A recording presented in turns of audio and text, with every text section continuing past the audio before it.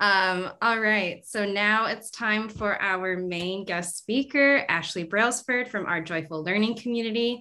Ashley, PhD, is a longtime educator and nature enthusiast who launched our Joyful Learning community to help nature-connected organizations transform their programs to be more culturally relevant and inclusive by honoring culture, exploring well-being, and inspiring joy.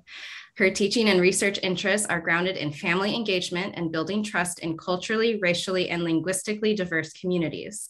Her presentation today will discuss strategies and tools for creating culturally relevant nature education programs that honor culture, explore well-being, and inspire joy. All right, take it away, Ashley. All right, good morning, everyone. Thank you so much for having me today. And I want to thank Elaine Boyd for talking to me about TWIG some months back in the spring, and that has really opened my eyes to the many ways in which we're engaged in the work throughout Tennessee. So thank you for that, Elaine. So I am excited to talk to you today about creating culturally relevant nature-based programs, and this has become a topic I'm pretty passionate about because often I hear from organizations and people in various kinds of nature connected organizations, how do we engage more culturally and racially diverse people in the outdoors?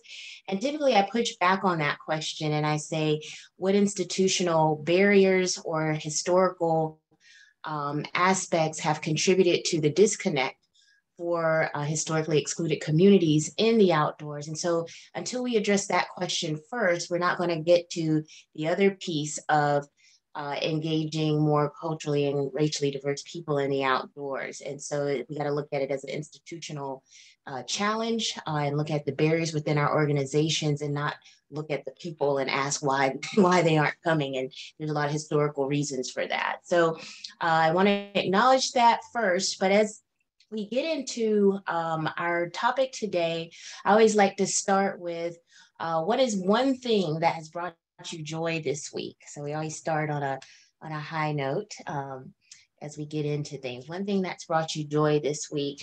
And I think for me, what's brought me joy is that I'm starting to reconnect with families that we were doing some programming with so that we can begin our fall programming. So that's what's bringing me joy this week. So some folks are yoga.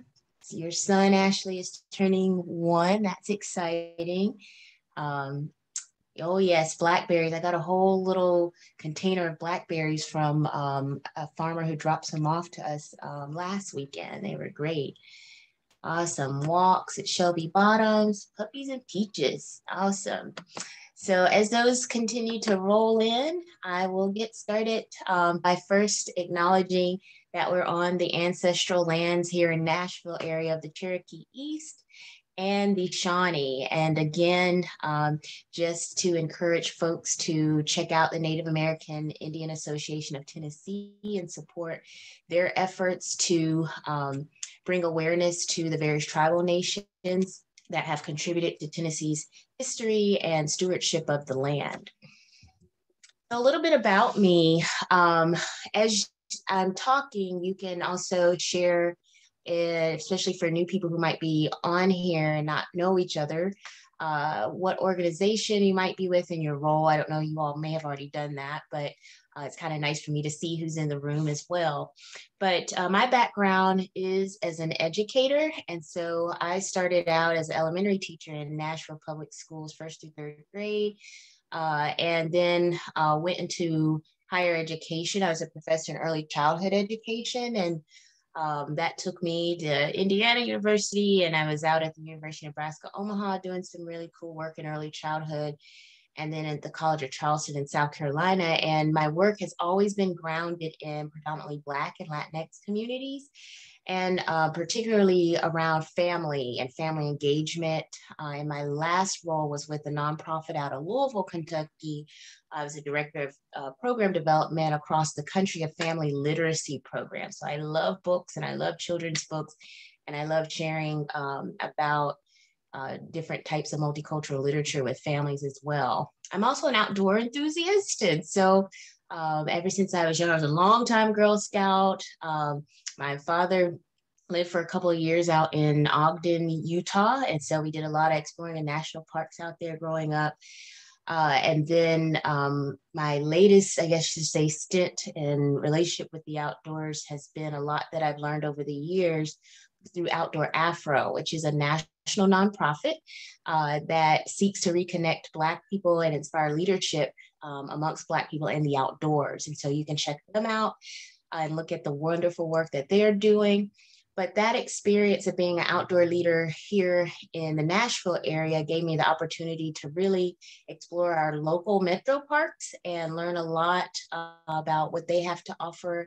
And so we did things like kayaking. We also very intentionally connected the history of the spaces that we were in and some kind of lesser known places to some of our events. So for example, we did an event out at Fort Negley, connecting the history there of African Americans to the outdoors and unwanted camping, I should say. So if you haven't visited there, you should. And a place called Promised Land over in Kingston Springs has some beautiful history there too that you should look into. But with that opportunity to be an outdoor Afro leader for a few years brought me was this realization that for many of us, the connection and reconnecting to the outdoors was through stories and being able to see our history and ourselves through those stories. And so I'll come back to how that connects with the work that I do in just a moment. I'm also a homeschool mom. So when the pandemic hit, like most people, who have children, your kids were at home and you were schooling. Well, my son was in kindergarten at the time. And I just really cringed at the fact that he wasn't getting a lot of outdoor play. He was in a metro school. And I knew going into it that was probably going to be the case. But when the pandemic hit, it gave me an opportunity to explore and be outside more with him and just to really see the joy and the learning that was happening for him just by being outdoors really inspired me to pursue my own business and create something that was also going to bring me joy. And for me, that was connecting all of these pieces of doing work with families, doing work in the outdoors or connected to nature, telling stories, and also uplifting joy and uplifting our stories in the outdoors. So that's a little bit about me. And I always begin with some community agreements. And of course, as you've been doing, taking care of your needs throughout the presentation as you see fit. Share your knowledge. There'll be some opportunities to share and questions that we might have or that I might pose, but also being open to what you hear as well. And then listen for one thing you would like to try or to apply to your own practice as we go back to our day jobs. So one of the first questions I always like to ask people is to really think about, when you hear the word nature, what image comes to mind for you? And you can put this in the chat. When you hear the word nature, what image comes to mind for you? What does the space look like? What people do you see? What activities, if any, do you picture? So what does that image bring to mind for you?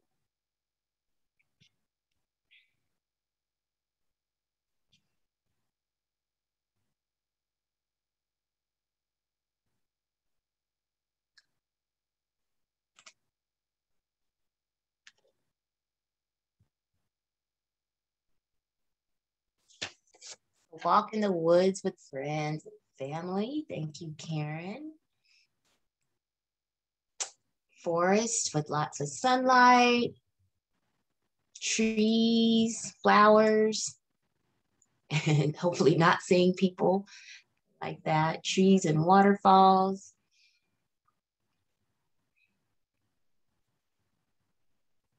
Yeah, greenery, open space. All right. Places with a lot of fish, a walking trail. Awesome. Okay, so I want you to keep those images in mind. Okay, we're going to come back to it in just a moment. So The next question I have for you is, what is a happy memory you have of being outside and why? And I'll share with you my happy memory as you think about that and type in the chat. This is a picture of my grandparents there on the right, my grandmother, my grandfather. This picture was probably taken in the late 70s. But this is a picture at their farm in rural North Carolina. I grew up in Greensboro, North Carolina, and so my grandparents were a couple of hours away, about 20 minutes outside of Fayetteville. And it's still a very rural area. And what I remember and what's a happy memory for me, my parents would always send my sister and I down to Godwin to stay with my grandparents for a week or two in the summer. And we thought it was so much torture. We were like, there's no TV, there's no cable.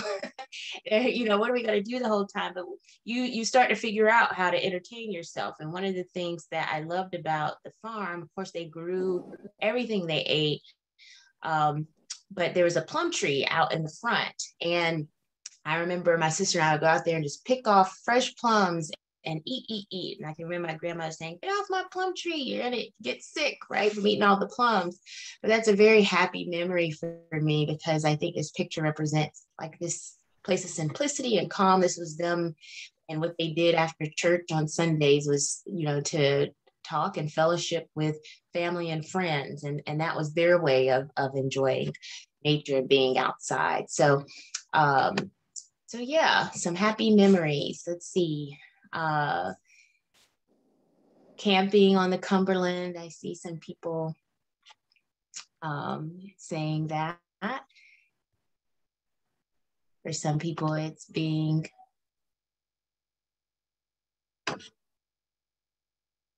in the river, camping with family.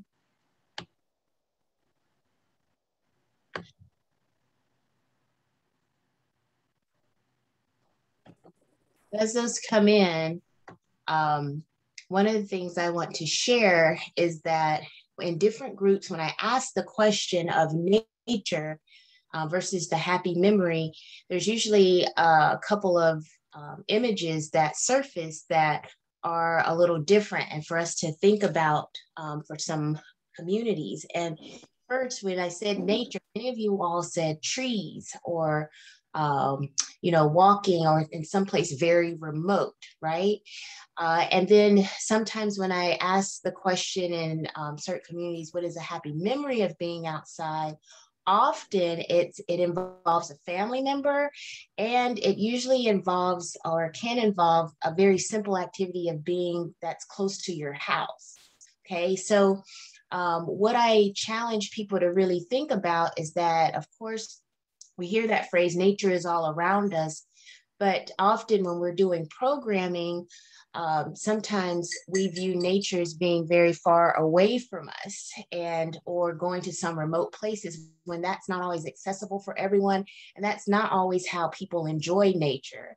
So it might be sitting on the porch. It might be sitting under the tree at your home. It might be watching birds outside your window. All of those things count as nature, but the way in which we frame nature, the way in which we talk about nature in the outdoors, we have to be very mindful of. And so sometimes we have to shift our mindset about what counts as nature and how people like to engage with nature to really engage people in different types of programs that are relevant to them. So it may not be what you want them to do. It may be more things that may look like some of these things, taking a walk with your families, having a picnic at the local park. Like I said, it might be just around your own house, listening at birds, skateboarding, whatever that might be. So that's one of the things that I found to be really important, is to really think about what nature looks like in urban spaces, as well as all kinds of communities.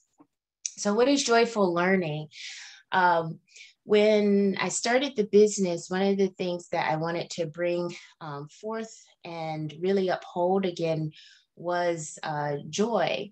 And so I decided that nature-based experiences, to me, that honor culture, explore well-being, and inspire joy is what joyful learning is. And so really this came about as I looked at nature programs for my son and got into looking at nature-based education, which wasn't my background. Again, early childhood education broadly, that usually happens in childcare centers, as well as in school systems was what I was most familiar with.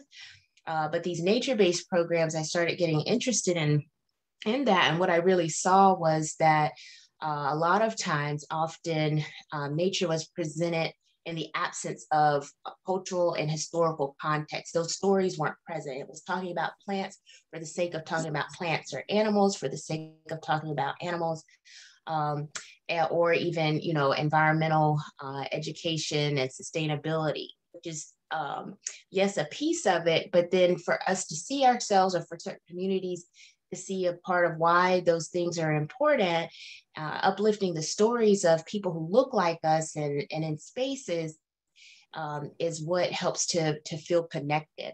So centering the past and present stories and roles of historically excluded people in nature is a part of the work that I do as well.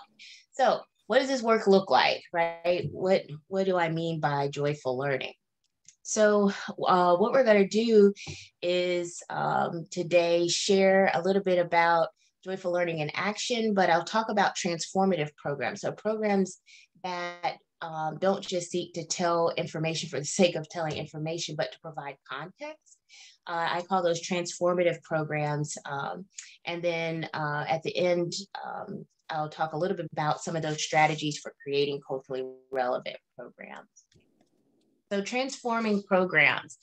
So I always like to start with an example, a very concrete example. So this is a book called Farming While Black, and it was written by Leah Penniman, who's a co-founder for Soulfire Farm. If you haven't seen or heard of their work, you should really look into it. They're out of Albany, the Albany area in New York, doing some really groundbreaking, revolutionary work to reclaim agricultural practices amongst Black and Brown communities.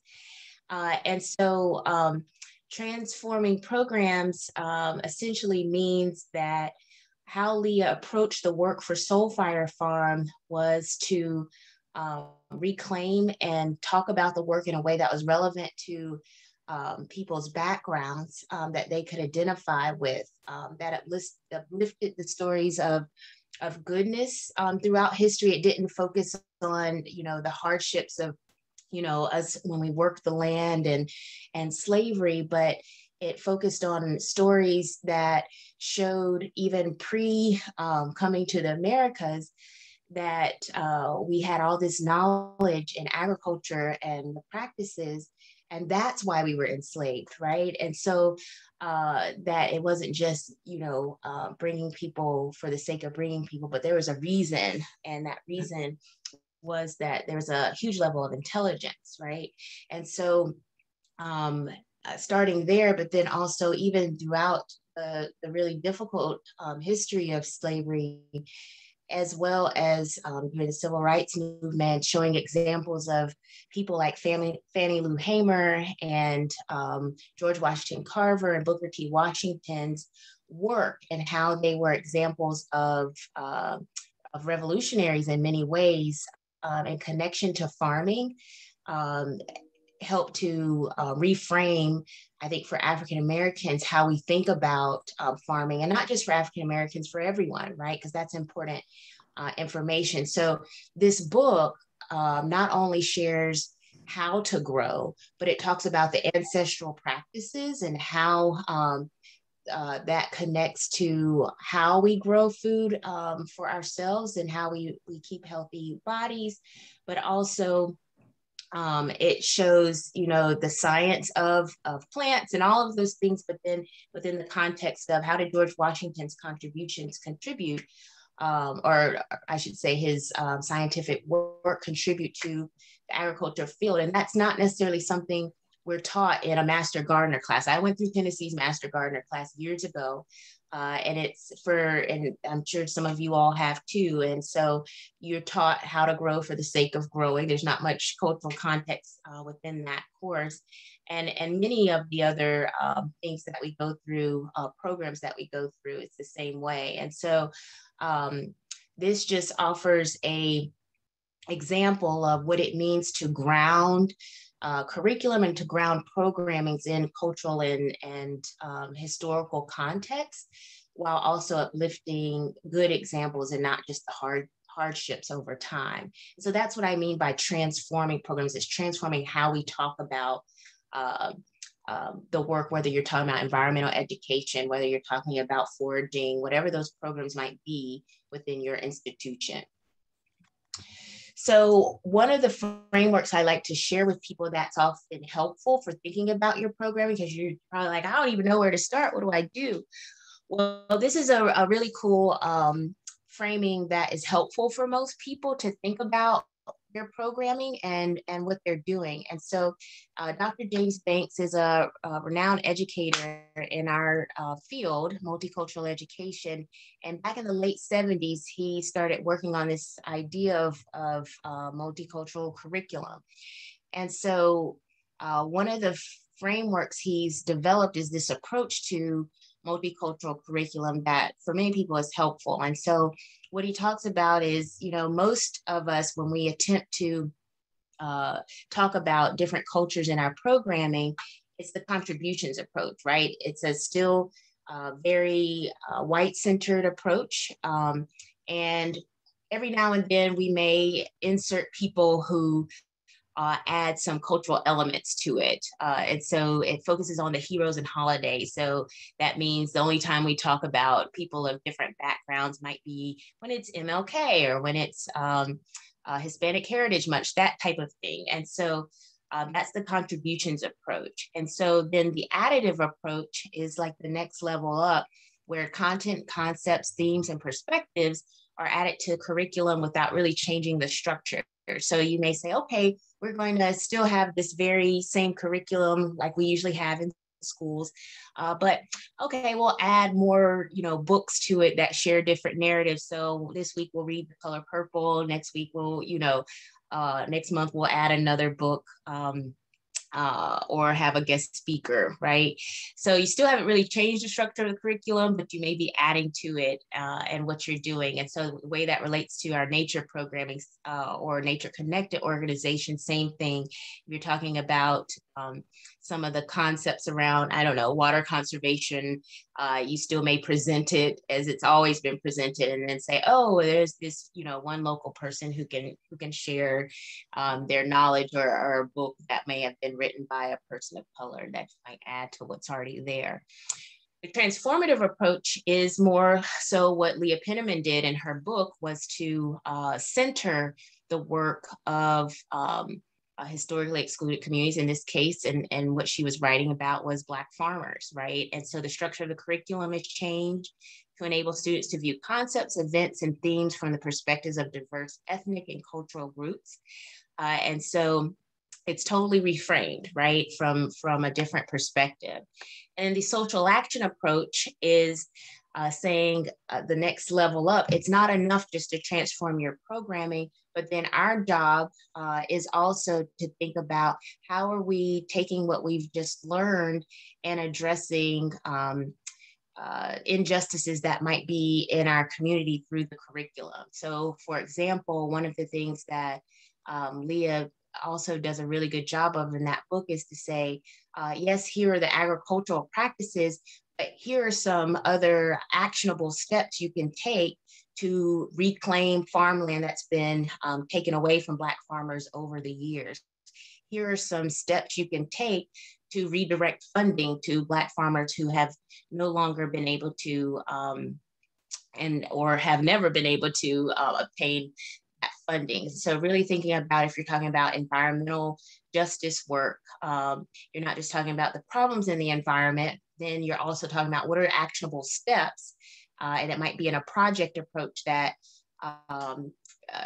individuals in your program can take to support environmental justice efforts. So I just wanted to share that framing for you to take a look and really think about the programming that you might already currently be doing. Where does it fall? And if you are, which most people are, and I was too, and at different times you'll fall back into that contributions approach or additive approach, because that's how we've been taught. But how and do you put yourself to continuously try and make sure your programming is more in that transformative space, that you're centering the narratives and the work of diverse people in nature and the outdoors. Okay, so what are some examples? Okay, so here's some concrete examples that I have implemented in my own programming that I want to share with you and that I've done with children. And what you can think about is, you know, how might this apply to your own context and your role and what you're doing, whether it's directly with families or whether you're working with your staff, and in what particular area of focus you might be working at. So whether you are the Tennessee Wildlife Resource Agency, whether you are a naturalist program, whether you are in sustainability work, in terms of recycling and things like that. So really think about that. But I'll just share some examples here. So I started off with those trivia questions that uplifted some people you may not know, because the goal here is to say that all of us have people in our communities who have these roles that are important to nature and in the environment that we may be overlooking and often overlook. We usually go to the same people to ask for information or to invite to our programming. But there are so many other people who contribute to our environment and to nature in different ways. And so one of these people is Miss Cynthia. She owns Hennis City Farms out in Pegram, Tennessee. And so right on the outskirts of Nashville. And so I met her just last summer. I live in Brooklyn Heights Community Garden now, but I was volunteering here. And during a market day, she came and she was good friends with Miss Pearl, who I'll talk about in a moment. And so we started talking. She's like, yeah, I raise chickens. I have like almost 200 breeds. And so she's like, and I work to conserve heritage breeds. So here's this woman that we wouldn't really think of as a birder, right? And that's new vocabulary for me too in the past few years, a birder. But she has all this knowledge about how to conserve certain breeds, how to what certain breeds are unique to our African ancestry. She was just telling me the other day that she's recruited by the UT Extension recently to do some research on conserving a new breed from Africa. And so her background is a nurse, and she's been engaged in research over the years in many ways.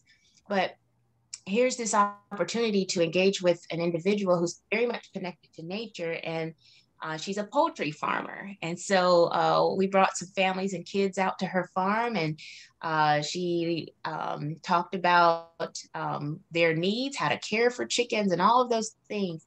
And so I always start off our time together with families reading books, because I think, of course, I love literacy and I love children's books, and there's so many lessons we all can learn from children's books.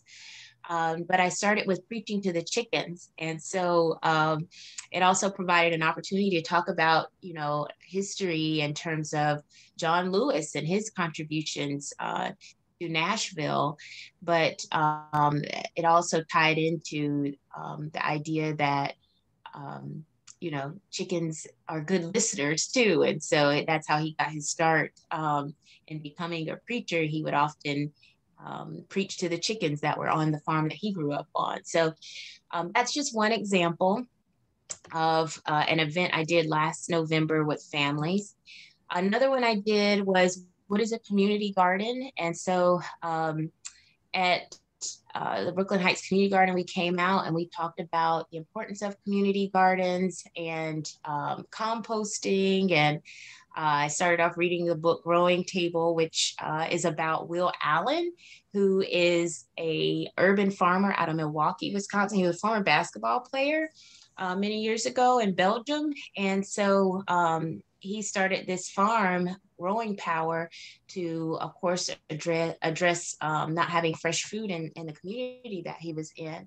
And it became a really powerful base that addressed food justice challenges. But the children came out and we took a tour of the garden, and Miss Pearl, that's Miss Pearl there. If you haven't met her, she is a light.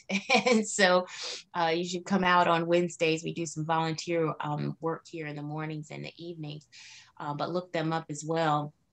And that just gave us an opportunity to show and uplift again another individual in our community who is connected to nature in ways that we may not always think about. Um, this was an event we did in January. So I do enjoy the other things like hiking and kayaking, all of those things. And so we went hiking at Long Hunter State Park, just on the trail. And I didn't seek to engage a park ranger because, again, I really want to uplift kind of everyday people who we may not be looking at who are engaged in the outdoors in different ways. And so Shabazz, he's an attorney by day, but an avid hiker. He grew up in East Tennessee, and so he often takes young youth, I should say, out into the outdoors. He camps when it's snowing, which is crazy to me, but he often hammock camps. And so he brought some hammocks, or he had his future son-in-law, I believe, to take his places. He actually got called into court that day. But he came out and provided hammocks for the kids to play around in. They climbed trees. And so we also just talked about what an outdoor guide does. And so it's also exposing kids to the different roles that are available to them in the outdoors. And so that was a fun one as well. The other thing I try to do is to expand our ideas about what it means to engage with nature. So everybody's nature, as I said earlier, isn't a hike. Everybody's nature isn't a kayaking event, right? And for some of us are, it might just be exploring some of the spaces just within a very center of the city. And so I really enjoy art. And so I wanted to do something around art in public spaces. And so this is a mural that's at Frankie Pierce Park, which is downtown, like a couple blocks from the farmers market. If you haven't been there, it's a really great little park for kids. And there's a little dog park there too. That was built in the past couple of years by Metro Parks. And so I had Ola, who painted the mural there, Frankie Pierce. Frankie Pierce was a very prominent figure in the women's suffragist movement here in Nashville. And we talked about her role, and we talked about what murals are and their importance to our public spaces. And so then he engaged the kids in also a painting activity that was really fun. He put paint in balloons and had the kids draw on some plywood. Their drawings, they could draw anything, right? So some of them were drawing buildings, they were drawing cats and dogs, but then they would take the balloons and they were filled with paint and they were throwing them at it. And this is like the mural they created for themselves. And so it was really, really a fun opportunity to engage, I think, in the outdoors and in nature in ways we don't always think about. So that was the mural artist work. The other work we did, or event we did, was what is an angler? And I'll admit, this was a new vocabulary for me just in the past 2 years. We always just said we going fishing. I don't know what an angler is. That wasn't vocabulary we used. And so we went out to, what park is that? In Madison. I'm going blank, but there's a pond there. It's a metro park. And David with the Tennessee Wildlife Resource Agency, he comes out, he brings all the equipment, the fishing equipment, but it was really important to me that there was a woman and a woman of color who was leading this event, because often we don't think about women as anglers, right? And so I asked around, and it was actually, I think it was Khaki at the Maddox Fund who told me about Angela Foster. She's like, I've heard of this woman. She fly fishes, and so look her up and see if you can find her. And so I did a Google search and found Angela Foster, and I just called her, and she has a a business where she'll take people out fly fishing, but this woman has fished all over the world, and she'll teach you how to fly fish as well. She's just got an incredible story too. But she was more than willing and happy to come out and talk about how she got into fly fishing in the past, I think 20 years. She grew up fishing with her parents with just a regular, what do you call it? I guess a pole rod. Yeah, a pole rod like my dad did. And so she just shared with the kids, and they thought that was really cool to see her fly fish. So it just provides, again, another opportunity to see what's available in the outdoors. And I post these pictures of these books here because sometimes I can't find books that are related to the topic that show children and families from different backgrounds. So the literature must be high quality literature. That's a big thing. Not all books featuring children or people of color are high quality. And I try to make sure they're written by people of color because that makes a difference. So I put these pictures of these books here because when I lived in Omaha, there was a huge refugee population there, and often they would make their own books in the programs, English programs they were in the school district. And so I encourage people, when you can't find a book, then you can make your own books. And even if you're not, a program where you're like, we don't read to kids, we don't need to do that. It's still a really fun way to create your own books to document the work that you might be doing in your program. So even I used to make books even with my college students. And that was always fun about some of the things that we were learning. So just wanted to share that.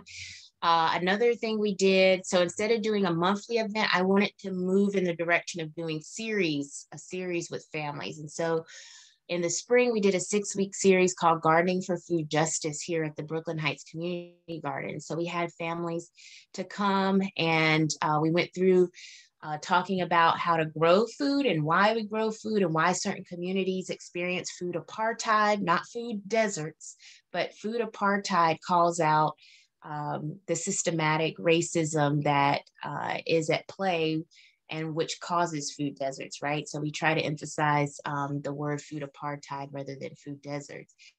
And so, and then we took the social action approach, right, at the end and said, well, what are some things we can do to feed our neighbors and feed ourselves? And so, so we did just so many really enriching things around growing.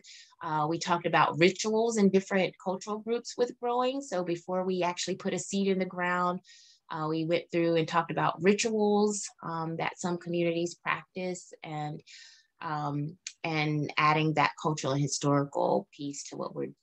So this last picture, we talked a lot about Dr. Carver's work in our Gardening for Food Justice series, but this last picture was just a few weeks ago at a program called Brighter Days, Edge Hill Brighter Days. And so I was just invited there to share with the kids an activity. And I said, well, why don't we make our own watercolor paints?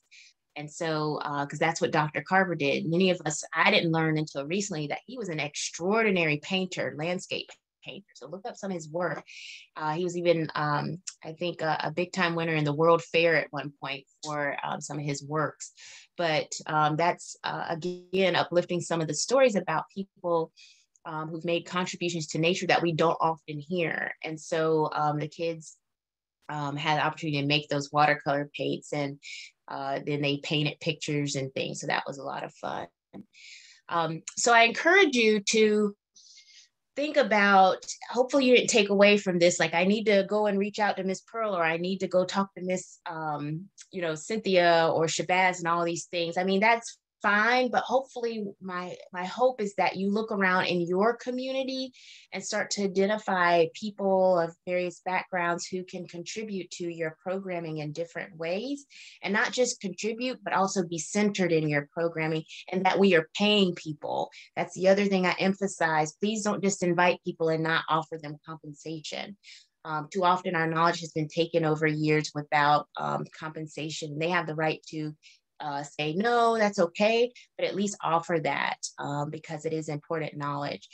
These are some other folks that We've had for not just in-person programming for families, we were doing these joyful hours, which we just did one on Friday with Patrick King at the Urban Green Lab. And he uplifted so much good information about environmental justice in Nashville that I learned so much from him. And I've learned so much from these other individuals here. To hear about the bottom is a avid birder and young and just so knowledgeable. She's a budding ornithologist that I met out at Mill Ridge Park earlier in the year. And that's Kenneth Stewart. He was recently in an AARP article about his work. And this is Dalen Dow, who started the Native Women's Wilderness out in Colorado to really uplift and reconnect Natives women to the outdoors. So I challenge you to think about who are the people in your community, who are your friends, your family.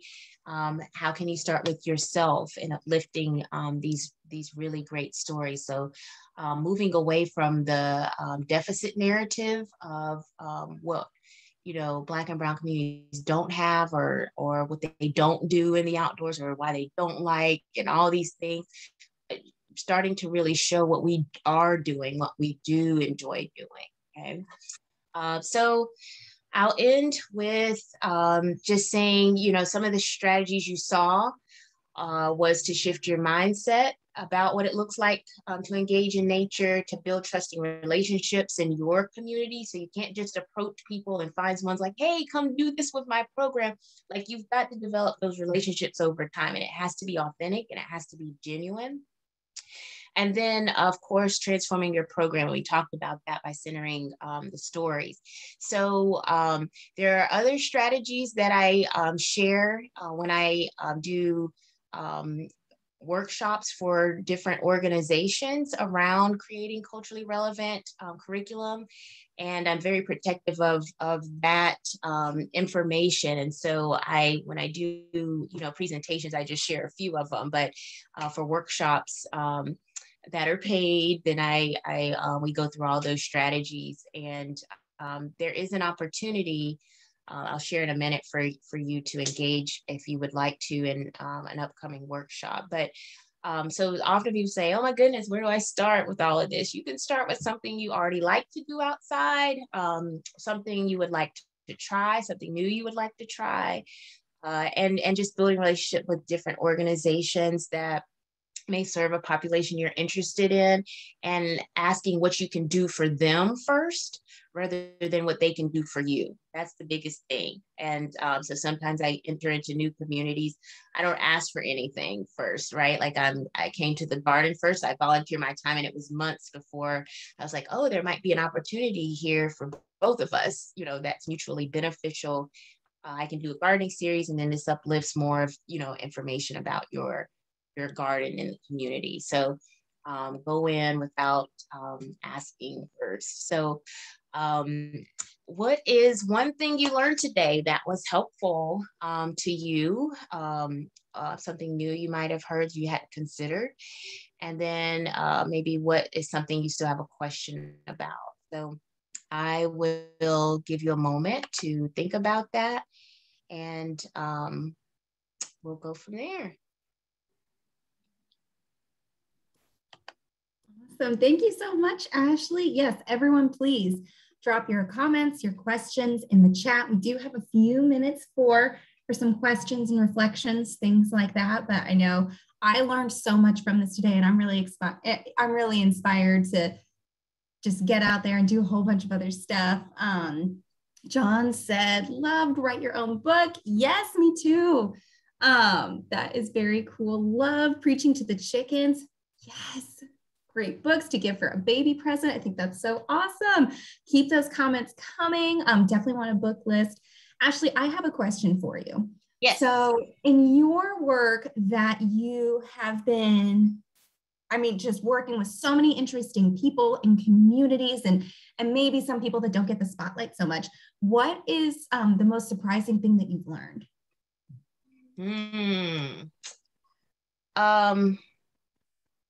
What is the most surprising thing I've learned? I don't know that I'm surprised, but maybe one of the most, I guess, fulfilling things I've learned is that people are wanting to engage in the outdoors, especially people that have been historically excluded. It's just that they need to feel safe, and it needs, again, to be relevant. I have to go back to that, right? And so this is disrupting this narrative that Black and brown people don't want to be in the outdoors. I'm like, look at all these people, right, that I've been able to find and talk to. And so, yeah, I just think that disrupting that narrative has been a joy to see in action, that there's so many people doing this work in different ways that we may not be taking a look at. This question comes from Destiny. What has been your greatest challenge in the work you are currently doing?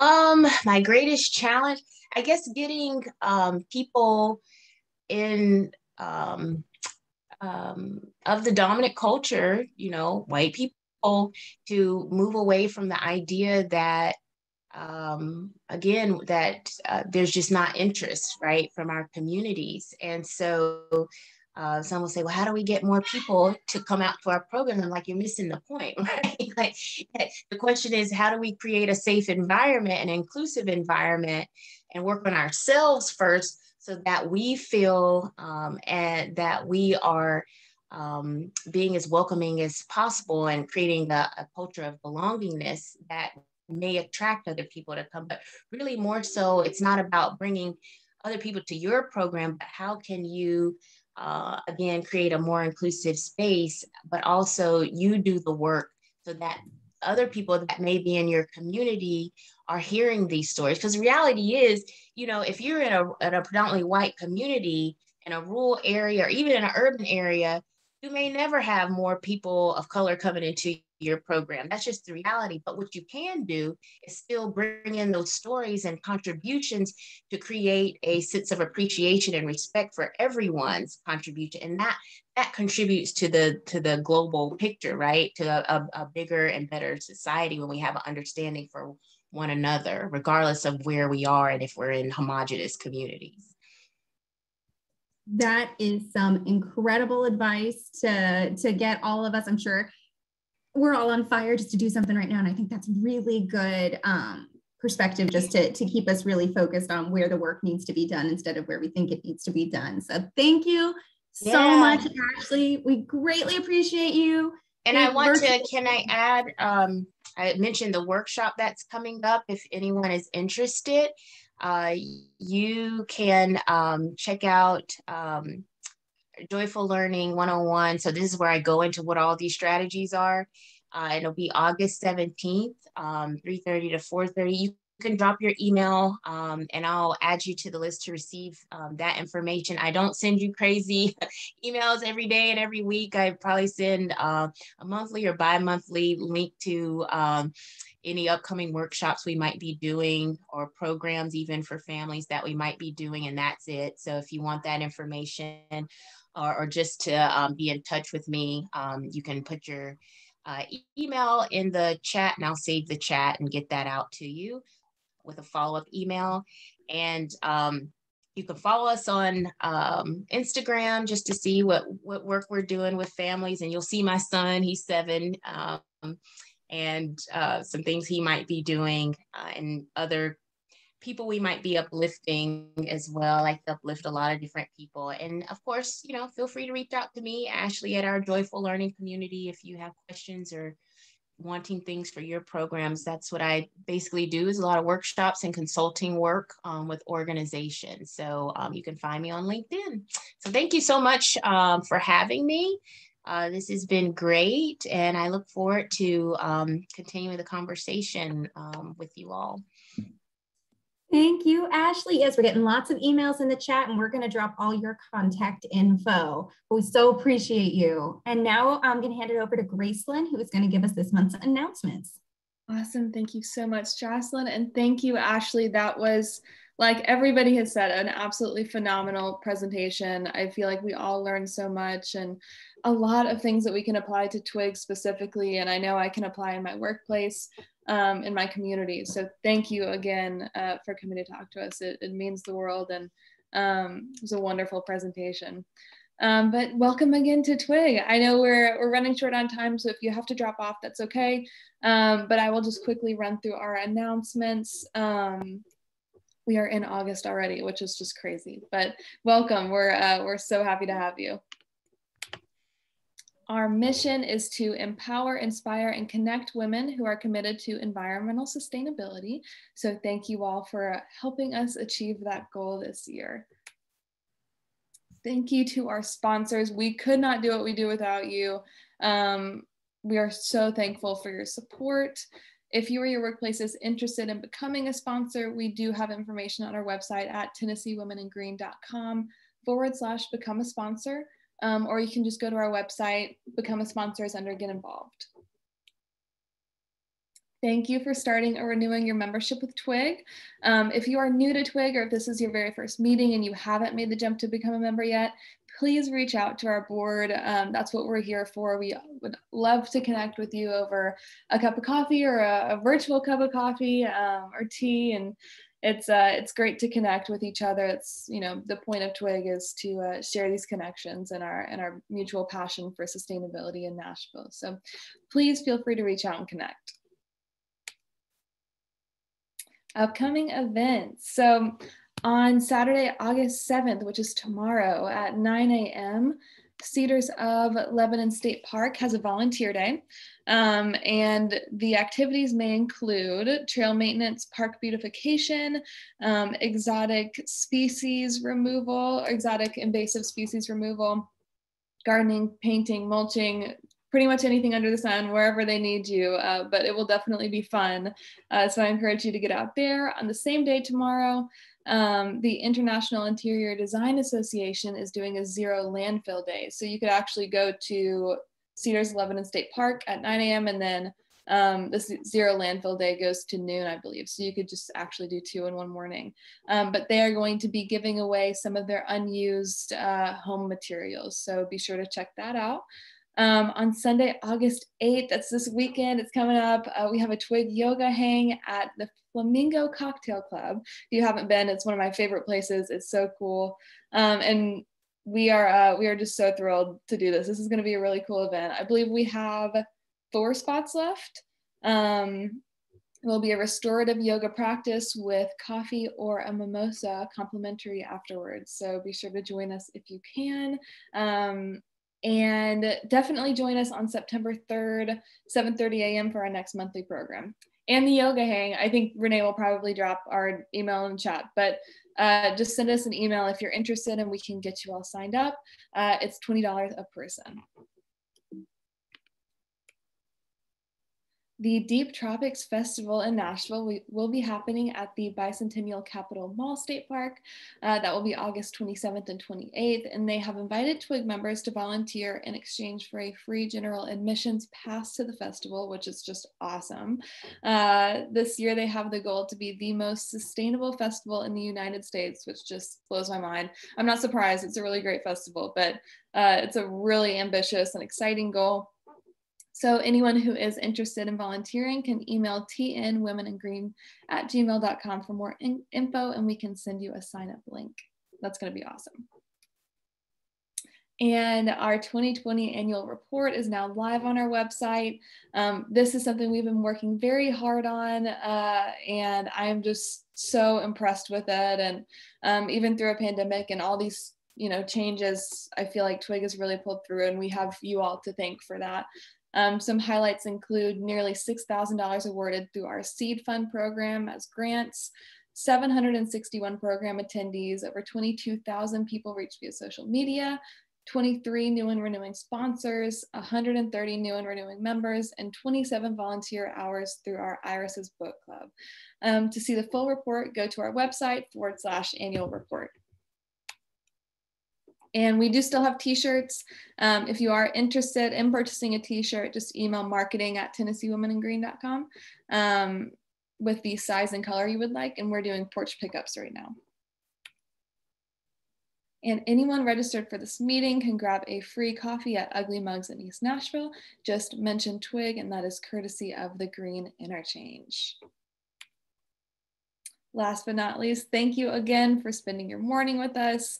We are just so thankful to have all of you. It's, you know, it's the highlight of my month. So thank you all for being here. And I encourage you all to, you know, while we're virtual, you can have, you know, guests for free. They can attend as many meetings as they would like virtually. So I would just encourage everybody to bring 1 or 2 friends who may be interested. It's a great way to share the mission and vision of TWIG. But other than that, y'all have a great rest of your month, and thank you again for being here.